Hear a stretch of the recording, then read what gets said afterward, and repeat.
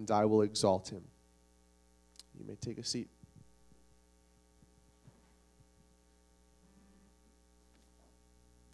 Thank you, Justin.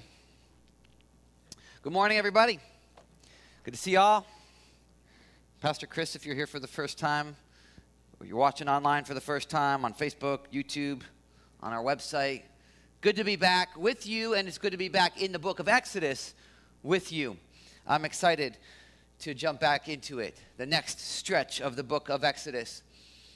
The other night, my family was having dinner together. We get to have dinner as a family maybe 3 times a week with different activities happening. It's kind of a challenge. But the other night, it was last Sunday night actually, we were having dinner together, and after dinner we were kind of like dancing going on in the kitchen. And I put a song on my phone that I want to play for you guys. And I want to see if anybody can guess which song this is and who sings it. Go ahead, tech team, could you? Me inside the pocket of your ripped jeans, holding me closer till our eyes meet. You won't ever be alone. All right, you guys can stop that. Wait for me to come home. Who knows what that song is? Who can guess what the name of the song is and who sings it? You get a $10 Quick Check gift card.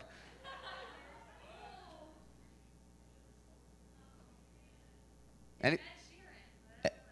No, you gotta have both. No, you gotta have both. Okay, anybody? Who said it back there? Who? What? No.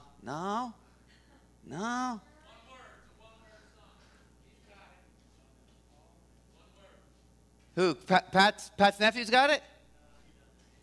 Anybody? All right, Sarah Ann got the closest with the name of the singer, Ed Sheeran. Here, come on, Sarah. Boom. There you go. Bam. It's Ed Sheeran, and it's Photograph. It's a song called Photograph. Now, if you're wondering why would Pastor Chris play a secular song in the middle of a worship service, that is highly inappropriate. Why would he do that? I understand that. Here's why we did that. I played that song because that's a song that me and my oldest daughter, Kayla, used to dance to when she was little. Every time that song comes on, I'm moved in my heart and my mind and my soul to, and I'm not a dancer and I'm not a singer. I go to a wedding, I do not want to get up on the dance floor. But when that song comes on and I hear that, I am moved in my heart and in my mind to want to sing and sing it loudly and to want to dance with my daughter Kayla, because it brings back memories of when she was younger. I asked her, I was like, do you remember dancing? And she's like, no. But I do. She was like 3, 4 at the time. I remember, and I want to dance with her, both as a celebration of my relationship with her, but also in memory of the moments we used to have when she was a little tyke. And this passage that we're looking at today in the book of Exodus is a song. It's the power of a song. It's a hymn that was written by Moses right after this crossing of the Red Sea, right after God's climax of saving them from the hand of the Egyptians. He leads them through the Red Sea. If you remember from Easter, the Egyptians come following after them. The Red Sea comes crashing down on the Egyptians. And as Justin just read, they are lying dead on the seashore, and the Israelites burst out in a song of praise, following Moses' lead, singing to God in remembrance, in celebration of what he had done. Now, keep in mind that they were not yet in the promised land that God had promised them. They weren't there yet. They didn't know how they were going to get there. They didn't know when they were going to get there, but they saw God's hand deliver them. And they're in between. And instead of turning right away and going, oh no, now what? How are we going to get there? They stopped and they marked that moment in time by celebrating who God is, remembering his acts, commemorating this moment of salvation. And you and I, we're in the land of in-between as well. If we've trusted in Jesus, we've been saved, we've been ransomed and redeemed from slavery to sin and death. But we are not yet in the promised land. The ultimate promised land that God has for us, a new heaven and a new earth with new resurrected bodies. We don't have that yet. We're in between. We're kind of in a wilderness of sorts, and yet God has called us as his people to mark out moments in time by celebrating and remembering who he is, what he has done, both in the past in saving us, but also through all of life's ups and downs in our unique individual stories. To mark out and remember. And until today is called Celebrating and Remembering. The power of celebrating and remembering. We're going to be in Exodus 15, verses 1 through 21. And we're going to talk about 5 things. There's 5 things that I see in this passage about worship, about celebrating, about remembering. Both in the lyrics themselves, but also in the act of singing, in the act of worshiping. I don't know about you guys, but I have a tendency in my heart. There's something still wrong with me, that I can pray for something, I can ask God to do something, and he does it. He actually comes through. He actually delivers, he saves, he steps in, he intervenes, he heals. And almost right away, my mind can quickly turn to the next hardship, the next difficulty, the next challenge. Anybody else like that? Instead of marking out that moment in time and giving thanks and going, Lord, look what you did, I go, oh, that's awesome. Anyway, now there's this, and we got to figure this one out. Now there's this next stretch of the journey that's confusing, and we got to come up with a plan here. And God has called us, if we want to experience more of his presence in our lives, anybody? More of his power in our lives, we are called to celebrate and remember and worship. So 5 things I want to point out from this passage. You want to take notes. Those of you watching online, you'll be able to see it, but you can share with each other in the chat room. You can kind of copy those notes. So try to follow along as best you can. We're going to repeat what Justin read for us. So we're going to start at the end of chapter 14, just so we're reminded of the context, and then we're going to lead right into chapter 15. Sound good? Awesome. Well, Lord Jesus, speak to us today. Move in our hearts and remind us of the power of celebrating and remembering and worshiping. Remind us. And Jesus, if there's just one of these 5 points for each of us to take with us and apply, would you highlight what that is? In your name, amen. Okay, this thing slid down. All right, here we go. Chapter 14, starting in verse 30. It says, that day the Lord saved Israel from the hands of the Egyptians, and Israel saw the Egyptians lying dead on the shore. Try to put yourselves in these guys' shoes. I mean, they're seeing dead bodies of their former oppressors lying on the seashore. And when the Israelites saw the mighty hand of the Lord displayed against the Egyptians, the people feared the Lord and put their trust in him and in Moses, his servant. Chapter 15. Then Moses and the Israelites sang this song to the Lord. So right away, immediately, spontaneously, they responded by singing this song to the Lord. Now, the book of Exodus was not written right away. The book of Exodus was written years later, before the people of Israel were going to enter the promised land. This song, however, was written right away. This song was written right after they saw God crush the Egyptians, and their former oppressors and slave drivers and taskmasters were lying dead on the seashore.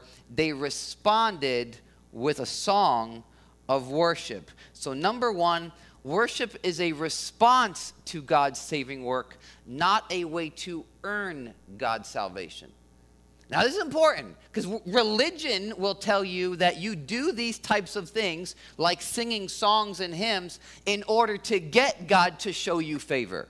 You go to church and you sing a song and you go through the sacraments in order to get God to be pleased with you, to check it off the list so that God says, oh, okay, you went to church this week, maybe I'll answer your prayers this week. But true worship is a response to what God has already done. It's a response to his saving works. It's a response to who he is.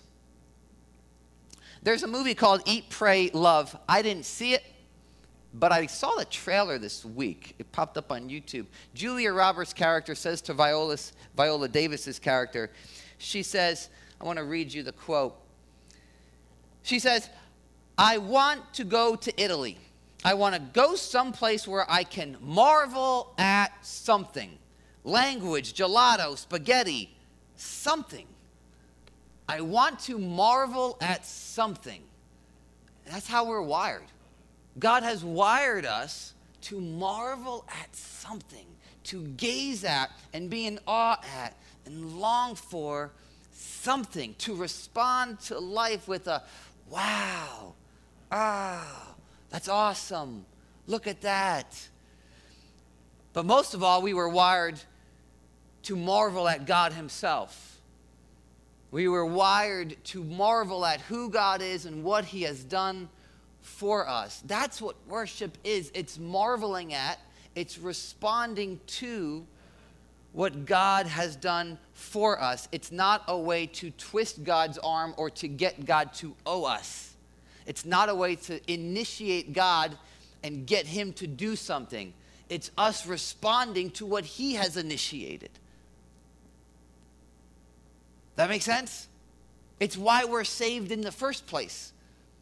It's why God rescues us and gets a hold of our hearts so that we would be free to marvel not at the things of life that are empty and perishing and fall apart, but to marvel at him who is always worthy of our worship and can sustain our worship. He ain't gonna let us down, in other words.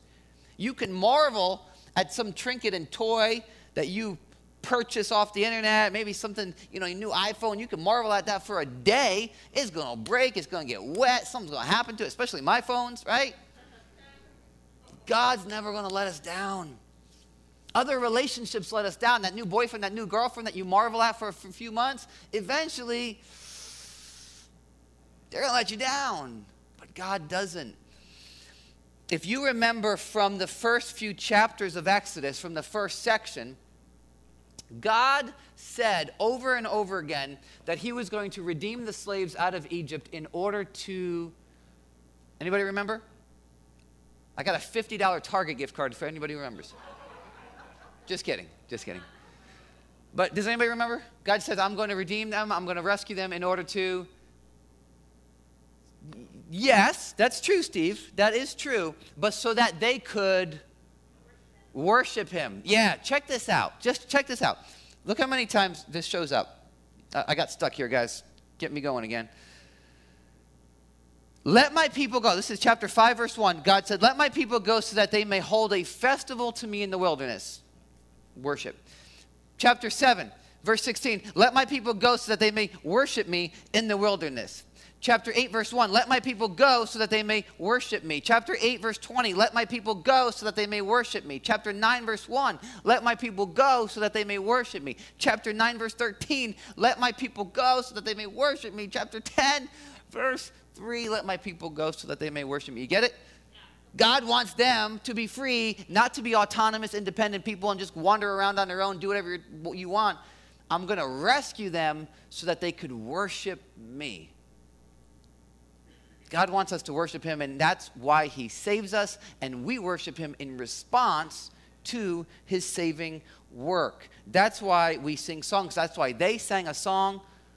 We're wired to sing. Now, singing is not the only way we worship God, mind you. There's many ways.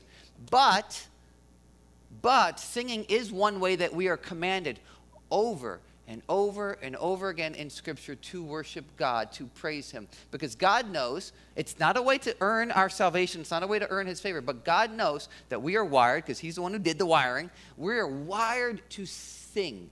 There's something about singing that drives things from our head into our hearts. Now, some of us are self-conscious about singing, and so we have a hard time believing that, but God has wired us to sing and praise him because it takes truths that we may know in our head, and it drills them into our hearts. And there's confirmation of this. There's studies that have been done that show the psychological and physical benefits of singing. So you guys have probably heard some of these things. The Chicago Tribune did an article a few years ago citing a few studies that say that singing releases the hormone oxytocin, which alleviates stress. It releases endorphins, the pleasure chemicals. It stimulates greater circulation of oxygen. That article cited a study from the University of Frankfurt, listen to this, which found that professional choir singers, they tested them before and after an hour-long session of singing, and they found that the immunoglobulin A, one of the, for your immune system, fighting off diseases, was increased after the singing session to such an extent that when they compared it to people who were just listening to music for an hour, it was a huge contrast. In other words, listening to music doesn't do what actually singing does. There's something powerful about singing and doing it corporately that boosts immunoglobulin A. Another article in Healthline cites other studies which claims that singing improves speaking ability for people with autism, Parkinson's, stuttering problems, and even aphasia after a stroke. And then many of you guys know that the folks with different types of dementia, the Alzheimer's Foundation says that listening and singing to familiar songs brings back autobiographical details from your life that you may have forgotten. It brings them to memory. There's something powerful about a song.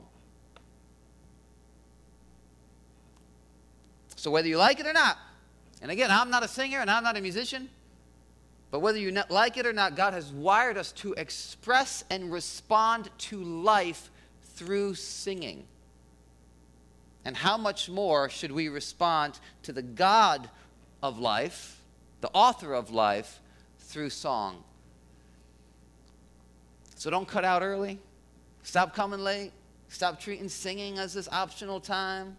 That's for those people who like to sing. No, God has wired us all. Now, singing, again, it's not the only way we worship God. There's other ways. I can't mention them all today, but two things I'm going to mention are the sacraments of baptism and communion. Those are two other ways that we're commanded to worship God, to celebrate and remember who He is and what He has done. When we receive communion together, which we're going to do at the end of service. You all got the elements handed out to you. If you're watching at home, hopefully you're prepared. Get some bread, crackers, juice, or wine, something to join us afterwards. But when we receive communion together, we're remembering what God has done in His ultimate saving work through Jesus' sacrifice on the cross. We're remembering it. We're fixing our hearts and our minds on His ultimate saving work on our behalf. And then there's baptism. And Justin mentioned, we got a baptism coming up next week. Baptism is another way we worship. In fact, it is the first way that we are commanded to worship God after we trust in Jesus. It is the first act of obedience. God wants us to celebrate, to respond to our salvation by celebrating through the act of baptism.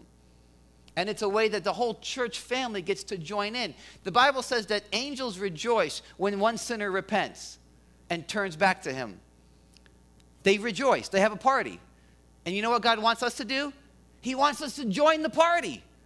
He wants us to join the party by going through the baptism and having the sacrament and having others join and go clapping and go, yes, because God's celebrating. And when we just kind of move on, God's like, no, stop, celebrate, remember what I have done in this person's life. Join in on the celebration. It's why we're so big on baptism around here, and we're not too big on come down front and, go do whatever other churches do. There's nothing wrong with that, but we just see the Bible says, you profess that Jesus is Lord, God raised Him from the dead, you get baptized. It's a pretty simple deal. And when people say, I don't need to get baptized in order to prove, my faith, it's kind of like saying I don't need to celebrate my baby being born in order to prove that I love my baby. I don't need to post anything on social media. I don't need to tell my family. I don't need to take pictures. I don't need to send out texts saying, hey, good news, my baby was born. On one hand, that's true. You don't have to do those things to prove that you love your baby. On the other hand, it's not true. Because if it matters, you got to tell somebody. Amen? And if it matters that Jesus got a hold of my heart, I'm gonna go through the very act that Jesus told me to go through in order to celebrate. This matters. I belong to Jesus. A new life has been put inside of me. So that's why we're so big on baptism. Some of y'all have put that off for too long. It's time to join in. Jump into it for next week.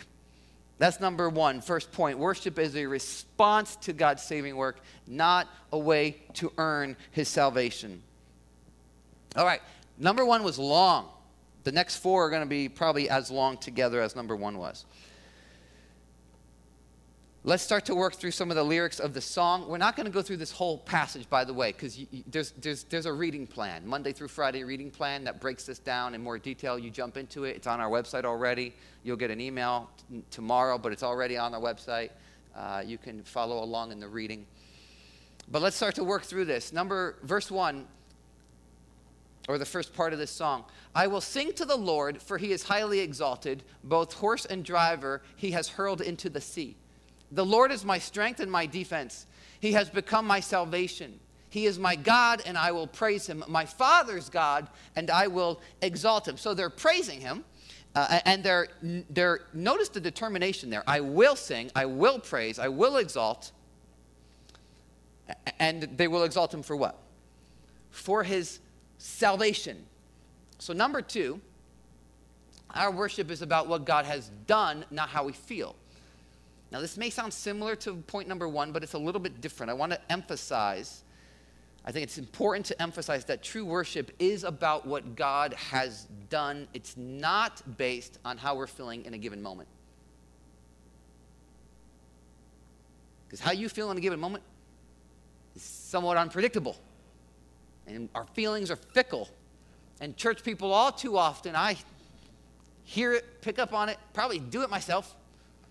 We say things like, we leave a church service and we go, did you like the worship today? I don't know if I was feeling the worship. They didn't have a full band. It was only Miguel and Amanda up there. And they did some songs I didn't really recognize. What about you?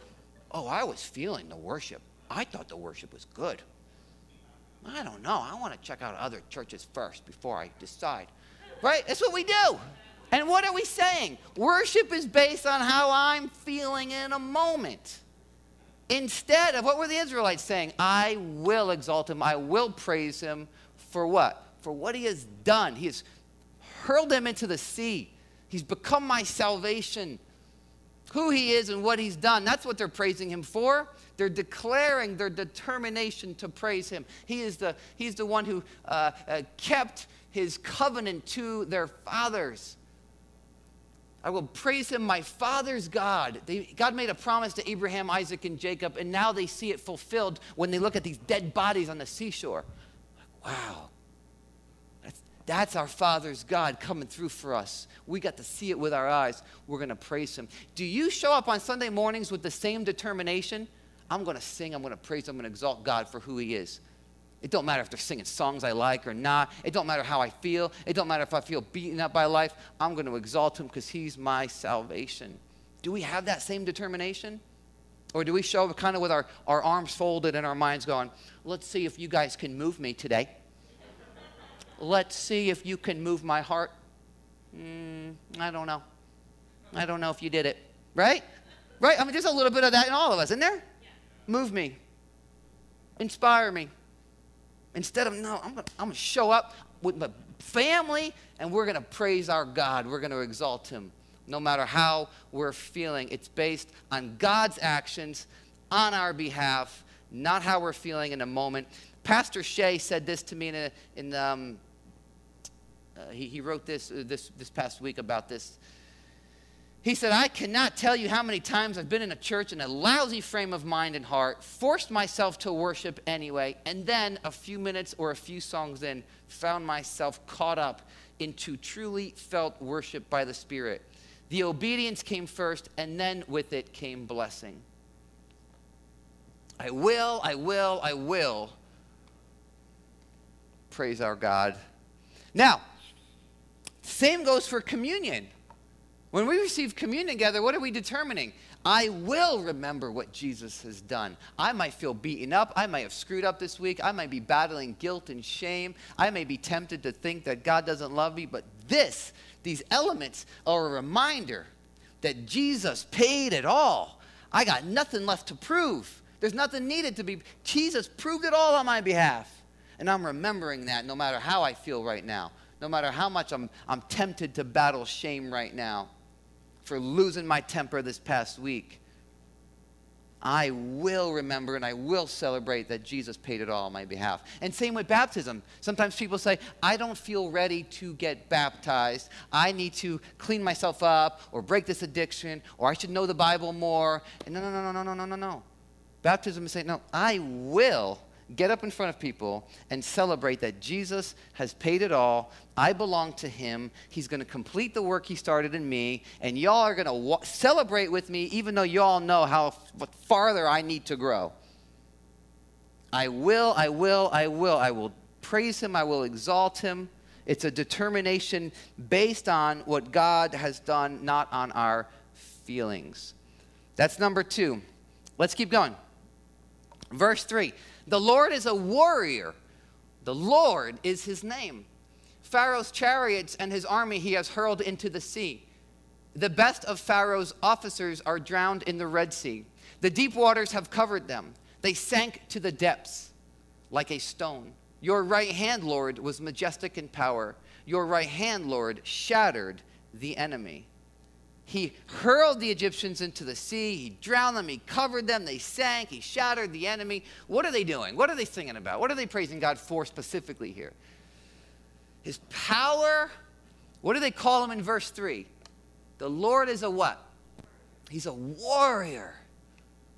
Number 3, we are to celebrate God as a warrior. Oh, I love that. Now, some of you might be bothered by that. Warrior? That's Old Testament God.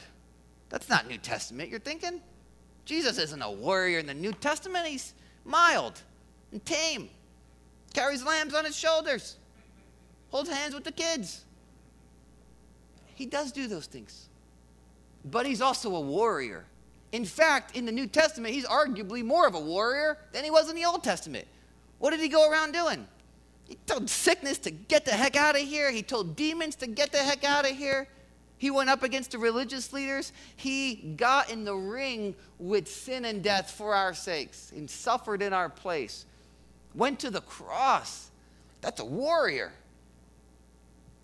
And then he promises to return for us as a warrior.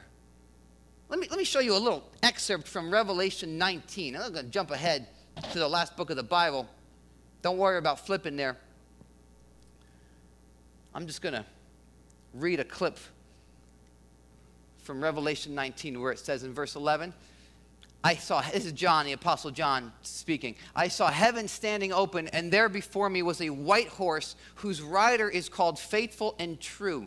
With justice he judges and wages war. And then verse 14, the armies of heaven were following him, riding on white horses and dressed in fine linen, white and clean. Coming out of his mouth is a sharp sword with which to strike down the nations. He will rule them with an iron scepter. He treads the winepress of the fury of the wrath of God Almighty. On his robe and on his thigh he has this name written, King of Kings and Lord of Lords. Ooh, that sounds like a warrior to me. And again, I know that might be bothersome and troubling to some folks. But think about it. If God was not a warrior, if God was not a God who could be counted on to make war with the powers of Satan and sin and death and the grave, then you and I could not put confidence in him for saving us from those things. If you're taken by terrorists, who do you want coming after you to get you? A warrior or Mr. Rogers? A warrior. Now listen, I love Mr. Rogers. And if I'm hurting and sad, I want Mr. Rogers to sit by the fireplace with me and make me a cup of tea and talk with me. And God has a Mr. Rogers side to him. He does. But he's also got a warrior side. And when we're looking before us at the powers of Satan and sin, and we're feeling like, man, these things are coming against us, we need God to come through like a warrior. Crush these things, God. Do battle with these things on my behalf. And we can count on him to do it. Praise him for that. So we are to celebrate him. We are to praise him that he is a warrior God. You're going to come through. You're going to do battle with these things. He doesn't just pat us on the back and say, there now. I know it's hard. Although he does do that as well. But he says, I'm going to get those things for you. I'm going before you. I'm going to do battle with those things. Number 4, we're to celebrate what God will do. Worship is about celebrating what God will do based on what he has done. Look at let's jump down to verse 13 of this hymn. In your unfailing love, they sing. This is a part of the song still. In your unfailing love, you will lead the people you have redeemed. In your strength, you will guide them to your holy dwelling. So they're celebrating what God will do moving forward.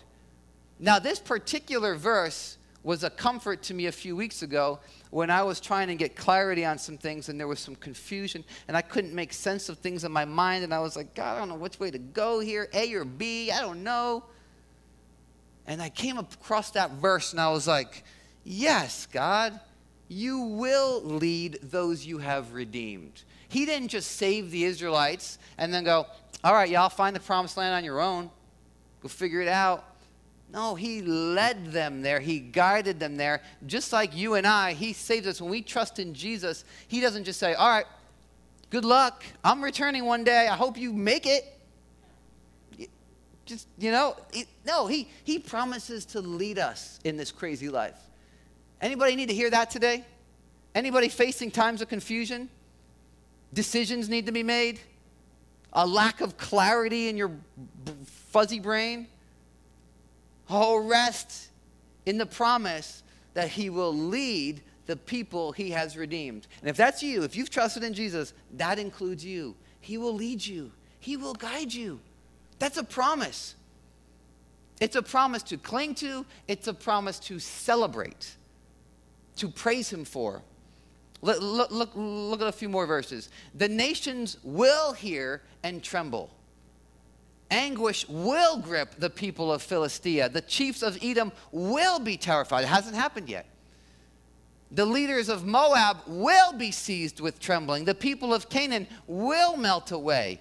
Terror and dread will fall on them. By the power of your arm, they will be as still as a stone until your people pass by, Lord, until the people you bought pass by. They're singing about how God will crush the people who are currently inhabiting the land that God promised them. It hasn't happened yet. But they're looking at the Egyptians dead on the seashore and they're going, well, if God did that, we can count on him to keep his promise to bring us back to the land of Canaan, back to the promised land. You will bring them in and plant them on the mountain of your inheritance, the place, Lord, you made for your dwelling, the sanctuary, Lord, your hands have established. The Lord reigns forever and ever. They are praising him for what he will do. You and I, we remember in worship what God has done, and then we look forward to the future promises. Because if we remember that God kept his promise to pay for our sin at the cross, he kept his promise to bring Jesus back from the dead, it gives us hope for the future. Oh, you will lead me. You will guide me. You will complete the work you started in me. You will return. You will save me from the very presence of evil in this world. You will. I'm going to declare it. I'm going to praise you for it. God wants us to worship him by declaring with our mouths what he will do, what he promises to do. Imagine on my wedding day, I stood up before Jess and all these people and I said, I promise to love, cherish, honor you, sickness and health, rich or poor. Imagine Jess responded on our wedding day, right? Just picture this. She responded by saying, I sure hope you do those things. I don't know. I just kind of have my doubts. I'd be pretty bummed. I want her to trust my promise, right? How much more the God of the universe, who's got, who actually proved that he keeps his promises in the past, and he's like, now trust I'm going to keep the promises that are left to come. He wants us to declare that and say, yes, God, you will, you will, you will, instead of grumbling and complaining and being filled with fear and anxiety, as if, I don't know, God, I don't know if I can trust you anymore. I know you did those things in the past, but I don't know if you still do those things anymore. No, you will, God. You will, you will, you will. When we receive communion, the Apostle Paul says we are proclaiming the Lord's death, past, until he what? Comes again, future. We're proclaiming, you did this in the past. You saved me and redeemed me. I'm going to celebrate this, celebrate this, celebrate this, celebrate this, celebrate this, until you return to complete and usher in your kingdom in its fullness. You will. We keep our minds and hearts focused on the future promises by celebrating what he will do. That brings us to number 5. We worship God with our bodies. We worship God with our bodies. That might sound strange to some of you guys. Let me try to explain. Let's jump down to verse 19. This is the epilogue. Verse 19. When Pharaoh's horses, chariots, and horsemen went into the sea, the Lord brought the waters of the sea back over them. But the Israelites walked through the sea on dry ground. Then Miriam, the prophet, Aaron's sister, took a timbrel in her hand, and all the women followed her with timbrels and dancing. Miriam sang to them, "Sing to the Lord, for he is highly exalted. Both horse and driver he has hurled into the sea." Now notice, in the verses I just read, notice all the ways that their physical senses were engaged in worship. Let's just back up. They saw Pharaoh's horses and horsemen crushed, right? They walked on dry ground. They felt the dry ground with their feet. They grabbed timbrels and they started to make music that they could hear with their ears. They started to sing with their mouths, right? And they started to dance with their bodies. The only thing not mentioned there is the sense of taste. But Pastor Shea pointed out they might have been kissing the dry ground that they got through, right? Who knows? God has made us embodied creatures. God has put us in physical bodies, and those physical bodies are meant to worship God with. You and I, Western Christianity has too often separated the spiritual from the physical. Like God only cares about the spiritual, he doesn't care about the physical. But no, God created creation. He declared it good in the beginning. Yes, it got screwed up, but what's he going to do? One day he's going to restore it all. He's got new bodies for us. We are going to have bodies forever to worship him with. And we're going to be on a new creation, a renewed creation to enjoy. We worship him by enjoying this new creation forever and ever and ever. C.S. Lewis said, God likes matter. He invented it. So we are to worship him with that matter, especially with our bodies that he's put us inside. We are to use our bodies to worship him. We are not to be stoics. We are not to just kind of, well, I worship him in my head. No. We're to, if it matters to us, we're to use our bodies to express it and to worship him. If it matters, we are to show that it matters with our physical body, to get in water and be baptized. We're to eat crackers and juice that we're about to do, right? It's a way of worshiping. We sing with our mouths. We move our hands in praise. We kneel in somber reflection and adoration. Now, yes, you might be thinking, well, I'm more introverted, or I'm shy, or I'm not as the physical, affectionate type. That's fine. There's different kinds of moms out there. Some are shy and introverted, but any mom who hears her baby crying, she's going to scoop that baby up. She's going to nurture that baby. Doesn't matter if she's introverted personality or not. So you and I may use our bodies differently to worship God. Some like to pump their fists, and others want to more prone to kneel. But we're called to use the matter that God has put our souls inside of to worship him. If he matters, we worship him with our bodies. So in summary of this whole thing, here's a summary statement. The proper response to God's saving work is worship. And the proper worship of God is grounded on his saving works. We're going to end service right now by worshiping him in 3 ways. Physically, in 3 ways. We're going to receive communion together. We're going to sing together. And then, however you feel led, you can use your body to worship him. Whether it's raising an arm or hands, 2 hands, or kneeling, or coming down front as a declaration of just, God, you're most important, you're the priority. Well, we're going to start by receiving communion. So, band, could you come on up here? And y'all can stand. And you can take the communion elements out.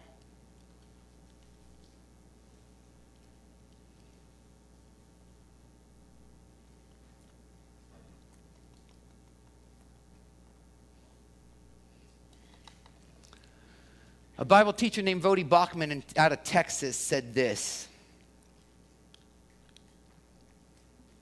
for the believers prior to the cross, everything was about the Exodus. It shaped their understanding of who God is, just like the cross of Jesus shapes our understanding of who God is. So for the Israelites, after this Exodus, after the crossing of the Red Sea, they looked back on that as the pinnacle of God's saving work. As a reminder, God is faithful, God is faithful, God cares about us, God hasn't forgotten. Remember what he did at the Exodus. But after Jesus came and died and rose again,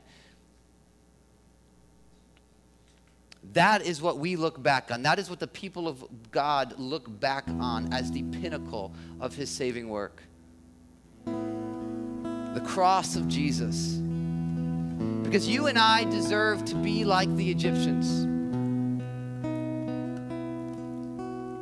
Drowned in God's wrath and fury.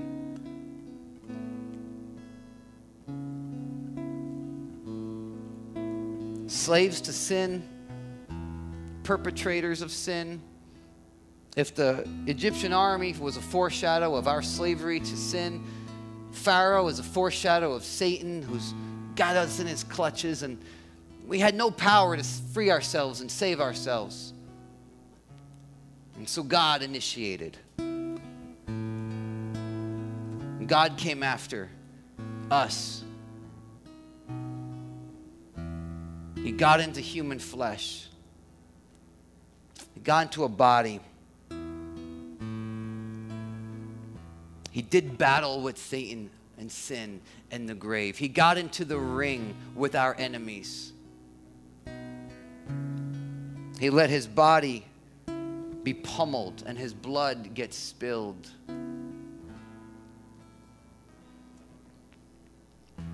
He took one punch after another. One blow after another. He was mocked and humiliated, and scourged. And as his body was being shredded, as blood drenched the streets of Jerusalem and trailed all the way to the hill called Golgotha, as his wrists were nailed to the cross and his feet nailed to the cross, it looked like our warrior God had lost. When his body breathed its last and was put in a tomb, it looked like there was no hope. The battle that our warrior God came to fight was over. And then a few days later, On the first day of a new week, the ground began to rumble.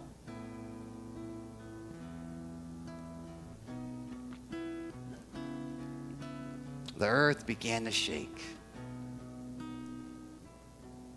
That body began to breathe again. Blood began to circulate in its body. Oxygen filled its lungs. Grave clothes were torn off. And the stone was rolled away.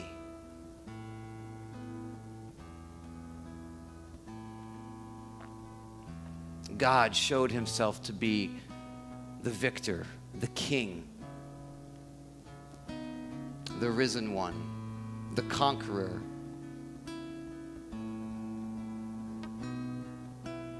So that you and I could be free. So that you and I could be free. So that you and I could be free. We do this in remembrance of that, of him. Let's receive the cracker together.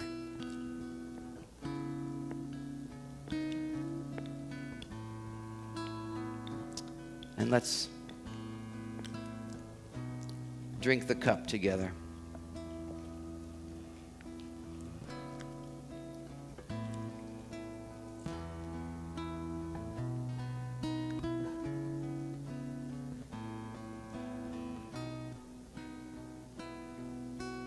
And let's sing together and praise him for all those things. Not listen to music, but sing.